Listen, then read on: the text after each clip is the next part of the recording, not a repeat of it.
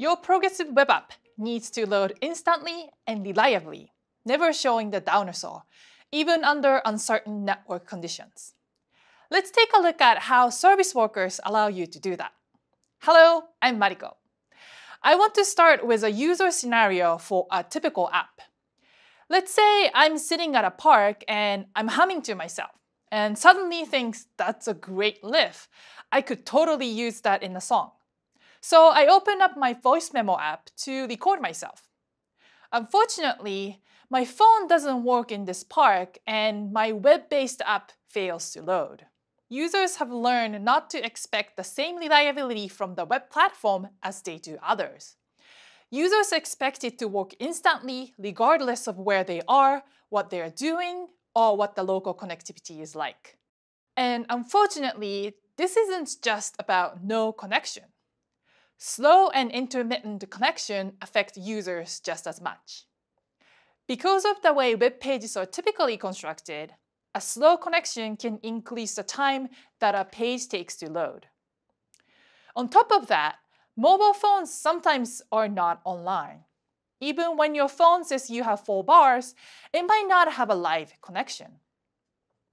In order to become reliable, we need instant loading and offline to be part of the web platform experience. Because remember, as we said in previous video, after 3 seconds, 53% of users abandon sites. Users are not willing to wait.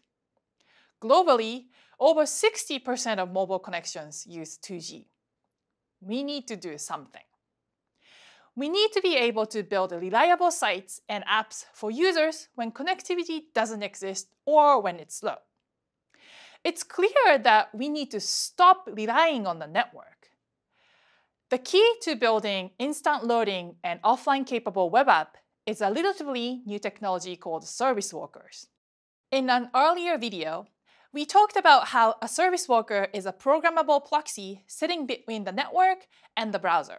But it's more than that. When a page registers a service worker, it has a set of event handler to respond to things like network requests, push messages, and updates to the service worker. Because it's event-based, it doesn't have to be resident in memory unless it's handling one of those events. I'll say it again because I think it's important. It's not consuming any system resources until it's been woken up to handle one of those events. In fact, even if the browser is closed, the OS can wake up a service worker.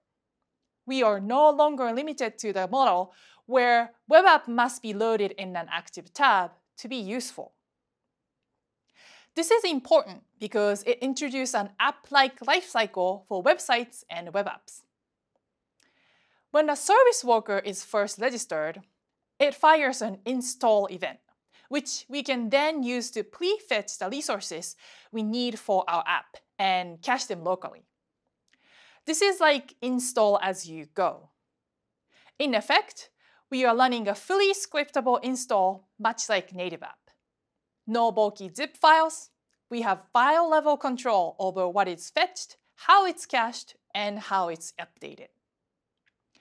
Once the service worker has been activated, we now have a full control over how the system serves your app's resources. We can inspect network requests, rewrite them, get a response from the network, or respond with something from the cache. We can even synthesize our own response. All of this is completely transparent to the user. In fact, well-constructed service worker can act as a very smart caching system and be transparent to the rest of your app. It is just a progressive enhancement of the network and the cache, choosing smarter ways to respond to the requests. It gives us the ability to make our app reliable even when the network isn't, because we have full control over the response. Service workers are progressive enhancement. It's important to understand that the first time you load the page, it's still going to load from the network. The initial page has already been retrieved from the network, and the page resources will be loaded normally. The service worker will come into play only on the second request. Though there is one caveat to that. I'll cover that in a moment. Let's dive in and take a look at life cycle of a service worker. When the page is first loaded, it registers a service worker for a specific scope. For now, think of the scope as the set of pages that service worker will handle. An install event is then fired, and the code in your install handler is executed. Then, the service worker goes to idle, essentially sitting there quietly. When the page is reloaded, or you hit another page covered by the service worker is activated, ready to handle all of its events. At the same time, the browser also makes an asynchronous request to the server to see if the service worker has changed since it was last retrieved. Once the service worker has handled all of the events, it goes to idle, and eventually it's terminated, ready to spin up again when any new events come in. Let's keep going with our previous example and see how a service worker gets updated. Since we've already been to the page, the service worker is already installed and immediately activated. Then, just like before, the browser checks with the server to see if the service worker has changed, and this time it has. The new service worker is downloaded and installed, but goes to idle, and the original service worker is activated and still handling requests. In fact, our original service worker will remain active until all the clients using it has been closed or until it uses skip waiting and clients.claim. We'll dive into those more in a second.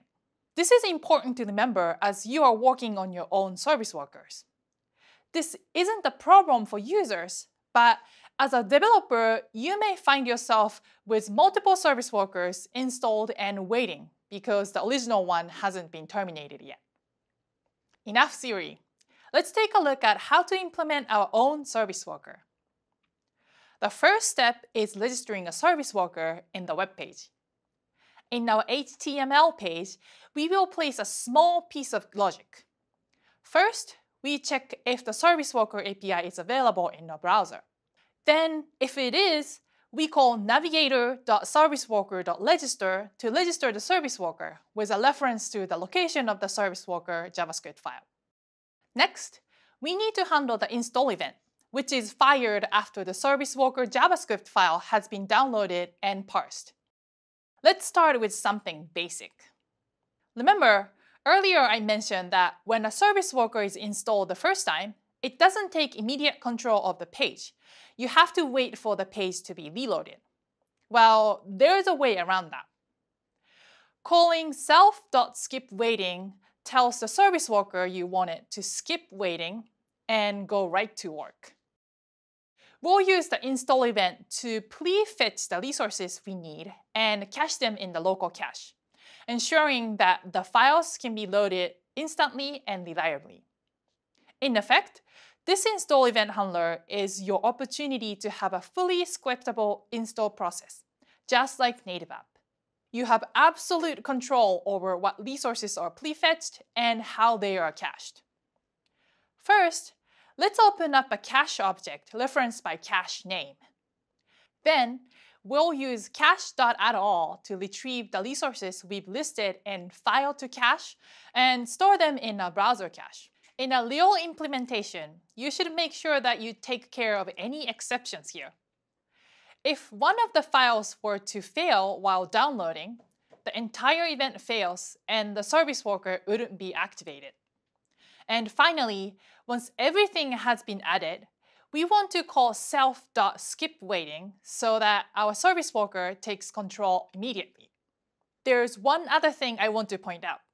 We wrap that whole code block in event.waitUntil.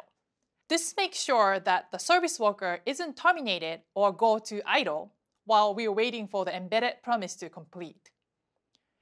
Once everything has been cached and our service worker has been activated, it's a good idea to clean up the cache.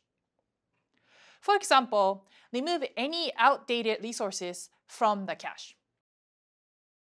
There are plenty of ways to do this, but in this case, we iterate over the list of keys from the cache, then delete any cache that don't match the current cache name. And there's one more thing we need to do. By calling self.clients.claim, we tell the browser that we want this service worker to take control of all the clients. That means we don't have to wait until other service workers are terminated. We are ready to go immediately. But at this point, if you were to go offline, then you'd still get that dreaded offline dinosaur. But why? We haven't added a fetch event handler yet, which allows us to respond to the network requests that are made by our page. Let's assume that all of the required resources for our app are already in the cache. But if it's not, we'll just go out to the network to fetch it. When a network request is made from our web page, our service worker wakes up, and the fetch event gets triggered. Next, we check to see if the requested resources is in the cache. If it is, we return the version from the cache. Otherwise, we request it from the network and return that. We now have a reliable experience that loads almost instantly. Our app will work whether we are online or offline, and it will load extremely quickly because we've eliminated any potential network latency. Our last step is to let the page know that the service worker is now registered and ready to go. This is helpful if you want to indicate to the user that the page is offline capable. Earlier, I mentioned the scopes.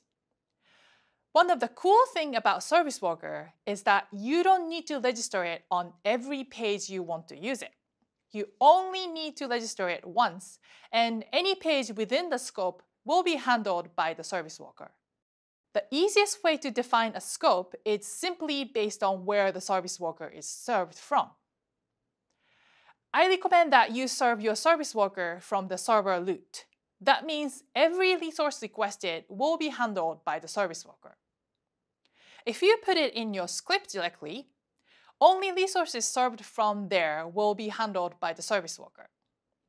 In this case, unless the page registering the Service Worker is also in script directly, it won't be handled by the Service Worker. Putting the Service Worker in your server root gives you the first chance at responding to any network requests, and helps to ensure your app is reliable and loads almost instantly. The magic a Service Worker provides is that you are in control. You get to decide what gets cached, how it's cached, and how it should be returned to the user. I've shown you the cache first with network fallback strategy. It provides a fast, reliable experience for users. There are several different caching strategies, and depending on your app scenario, you might want to use different one, or even multiple strategies for different kinds of requests. Let's take a look at some of the different strategies. The cache first with network fallback strategy we laid out is pretty straightforward. Always go to the cache first, and if the request matches the cache entry, respond with that. Otherwise, try to fetch the resources from the network. This option is good for resources that don't change often. It will give you a very fast response, since response came out of the cache directly, but it doesn't update. On the negative side, if an item is not in the cache, it is not added after it's retrieved from the network. Network first and falling back to cache means you give online users most up-to-date content, but offline users get an older cached version. If the network request succeeds, you'll most likely want to update the cache entry. However, this method has flaws. If the user has an intermittent or slow connection, they'll have to wait for the network to fail before they get the content that is already on their device. This can take an extremely long time, and it's frustrating user experience. Cache first, then network requires the page to make two requests, one to the cache and one to the network. The idea is to show the cached data first, then update the page when or if the network data arrives. Sometimes you can just replace the current data when new data arrives, things like game leaderboard. But that can be disruptive with larger piece of content. Don't make something that user may be reading or interacting with disappear. With the generic fallback strategy, a request is made first to the cache, then the network, and if both of them fail, a second request is made to the cache for a generic page. This is ideal for secondary imagery, such as avatars, failed post request, and an unavailable while offline page. One of my favorite use for this is a newspaper that gives you a crossword puzzle to play while you're offline. And of course, there are more. Cache only, network only, service worker templating, just to name a few. But the core point here is that when it comes to caching strategies, you are in complete control over how to respond to requests. You can manage the network and the cache so that you can build a consistently reliable and performant solution. Because you have so much control over the network, it can seem quite daunting to get started and to debug experience. Luckily, there are a number of tools that can help you. The Chrome DevTools have added new set of tools to help you work with service workers. In the DevTools, you will find Application tab. In Application tab, you can inspect the service worker, unregister it, force it to update, simulate offline behavior, and more. We'll talk more about these in the tooling video. And of course, Firefox, Opera, and other browsers have similar tools for debugging service workers. DevTools let you inspect not only application storage, like IndexedDB, but also inspect cache storage. In the past, we used to recommend people use incognito windows when developing service workers because it made it easy to start fresh when you need to. But the new clear storage pane simplifies things tremendously. I use this one a lot. Next, we have a tool that can speed up your service worker development. Workbox is a collection of libraries to help you develop PWA. If you remember the code for a cache-first service worker from earlier, it was a bit cumbersome to write. With Workbox SW, this turns into simple declarations for caching strategies on multiple resources. But you are still in control of your site. It's just a set of packaged routings and strategies. So I hope this has given you a good understanding of service workers and how they provide the core of instant and reliable experience for progressive web apps. Thank you.